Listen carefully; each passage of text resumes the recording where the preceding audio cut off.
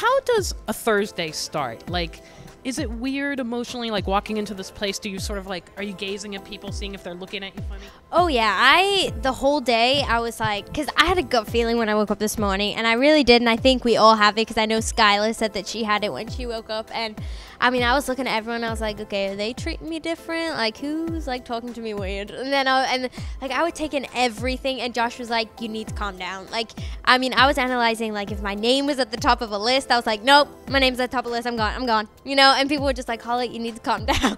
So, I mean, but I think that's why I wasn't so, like, emotional today, because, I mean, I made top 4, and I was, like, emotionally, like, preparing myself for this. So, you know, I just wanted to go out that last moment with, like, a good note, not, like, a crying, sobby story, you know. So. When will you cry, though? Probably a lot. I cry at, like, a good birthday card, so, I mean, I'm a really emotional person. And even when Josh was crying, I was, like, starting to cry, so thank God he left, because I would have been, like, in tears. So, yeah, it was tough.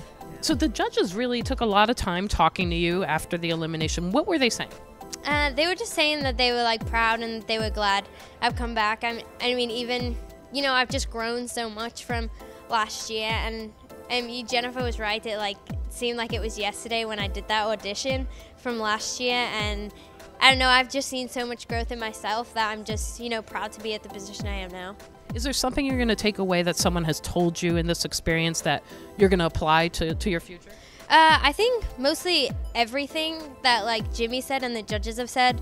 It's just been really good, like, critiques, and I mean, now I know that there's going to be people that love you and there's going to be people that hate you, and you just kind of have to just roll with it. And, you know, you can't really think of, like, music as, like, oh, I want people to love me. Like, you know, you just have to sing just to sing for the love of it and just hope people love it, you know?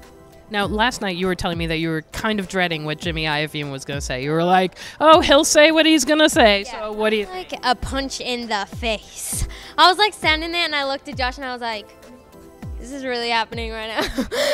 But, I mean, I don't know. I loved my Faithfully performance. I really did. And if I didn't, like, perform it the way that Jimmy wanted to, you know, I still love that performance. And, you know, I'm not going away going, oh, he was right. You know, I should have done this or I should have done that. You know, I just stood there and sung that song just the way I wanted to sing it. And then I Can't Make You Love Me. I mean, maybe it wasn't the right song choice for this competition, but that definitely is a song that I love. And it's a beautiful song. And I wish I'd written it. So, you know, I'm glad I got to perform it.